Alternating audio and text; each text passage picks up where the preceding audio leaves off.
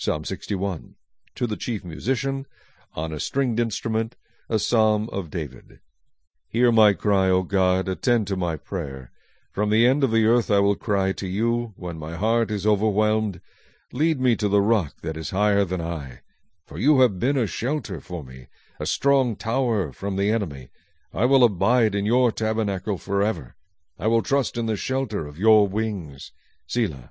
For you, O God, have heard my vows. You have given me the heritage of those who fear your name. You will prolong the king's life, his years as many generations. He shall abide before God forever. O prepare mercy and truth which may preserve him.